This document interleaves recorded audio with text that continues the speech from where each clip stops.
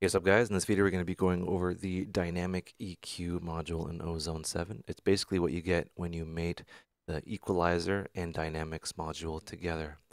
And think of it as an EQ that dynamically adjusts the gain of that frequency dynamically. So let's open it up. And what I'm going to do is play a little bit. Right, and that spectrum is not what I like. So I'm gonna open up the spectrum options here and go fill spectrum and show peak hold, and you'll notice that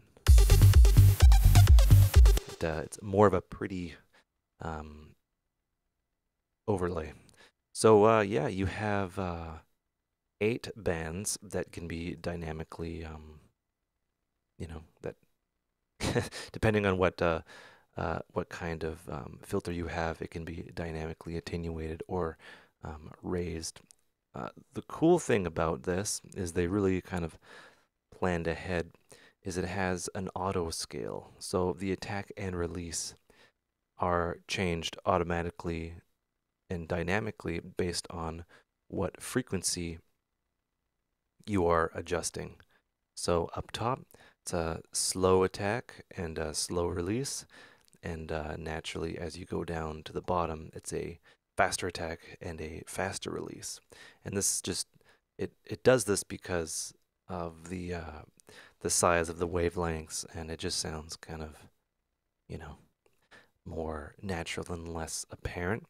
And transparent would be a way for us to describe it. And this is a little bit different than the dynamics. The multiband dynamics module here, as it sounds more musical. It doesn't involve a crossover. And yeah, and this is the concept of what this is doing is how a de-esser works. So a or a plosive in a particular frequency range, you would set a very narrow Q where the S is, and then you'd have, a fast attack and a fast release, and that would essentially eliminate that.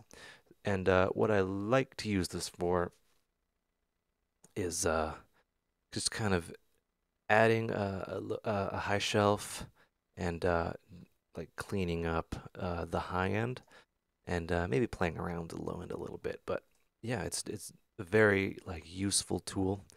And yeah, I'll give you an example here. So at the beginning of the DORP, I have like a crash and a white noise thing going on, right? And my high end has always been a little bit busy. So what I can do is I can bring this down.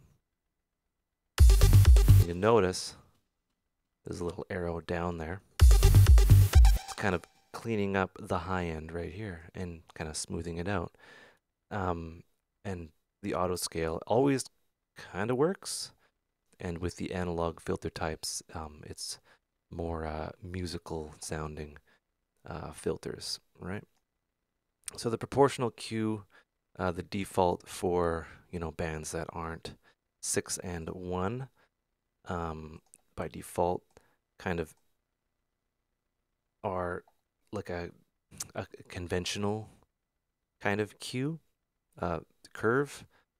You can have the band shelf, which is, it acts more like a band, say a band in your dynamics. This is basically what it looks like, right? So it acts like that. So it's kind of like a hybrid, it seems. So if you have a little part here,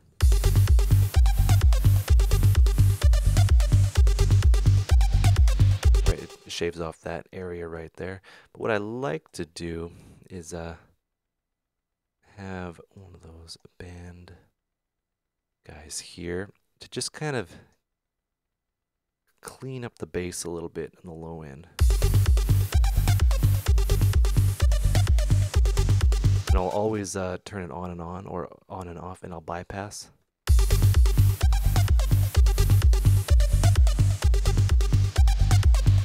Right, and what that does, in my opinion, is well, in my ears, is it really cleans up that high end like white noise and evens out the track a little bit. This is really useful on, say, like if you have like acoustic music happening and you have a vocal that's really like, you know, vocal and guitar that go from like quiet to loud in certain frequencies, or if you have like sibilants in the high end, you can really scale in and do all sorts of fun stuff. I'll show you another thing you can do. You can inverse this so the little arrow goes up.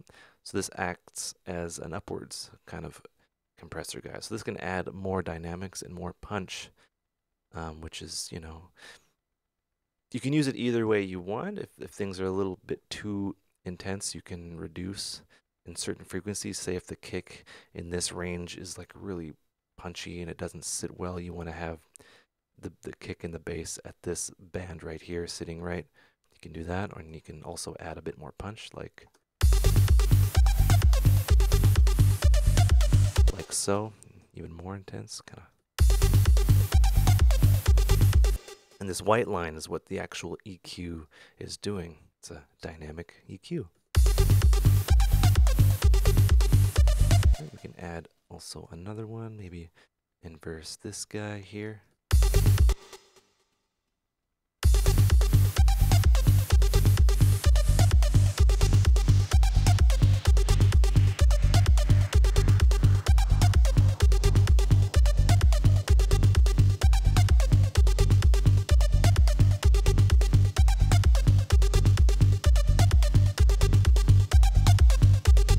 Right, the bass is a little flubby going in there. So if I kind of do this, and you always use these modules in conjunction with other ones. Well, you don't have to, but it's always a good idea. And less is more. And what they do is they just use a series of these plugins to get a desired polished sound. And this is, you know, a matter of a few dBs, but it really adds up, as you can hear. And it's really useful, like for like the build.